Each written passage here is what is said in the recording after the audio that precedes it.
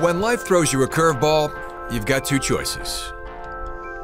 Make the best of life, or let life get the best of you. So when Scott Piercy became a dad at the young age of 19, he made his choice and never looked back. I had a great support system with my family. Financially, they helped me. I got to a point where I could support my golf, but I couldn't support paying my condo house payment or health insurance. My parents were in a position that they could help me and kind of relieve some of that stress. Come on, little buddy. We're gonna go see what Grandma and Grandpa are doing. Settling down in Las Vegas, a mere driver sandwich from the house he grew up in, has been instrumental to Piercy's long-term success. Hey guys, how are you?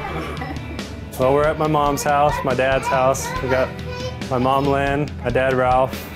This is where I grew up. You gotta get how Jet eats Oreo cookies. He only eats the cream out of the middle. Can you show him how you eat a cookie? Where'd the cream go? There's the middle. Oh, it's in there? All these roads around where we live used to be dirt roads. This kind of used to be the outskirts of Vegas when we first moved here, and now it's basically sort of the middle of town. Vegas has obviously grown a ton, and it's nice to be at a familiar place where, that I call home. The boys can come down here and play, so there's plenty for them to do. Nice. It's great to see the boys, and it's great to have them this close.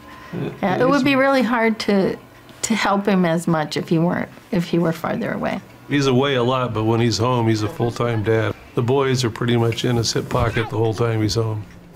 He's a father of three with a full-time business to run, a task made easier by his familiar management team.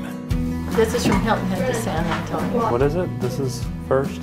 Yeah. Let's do this one. Okay. He'll let me know which tournaments he's going to play, and then I will do his travel arrangements. I'll get his airline tickets, his hotel.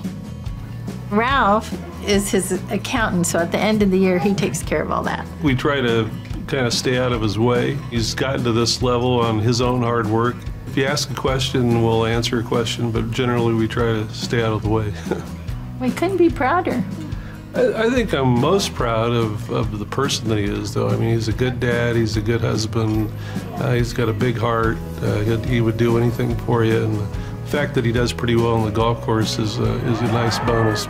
He works hard for what he gets, and he earns it, so it's all his credit.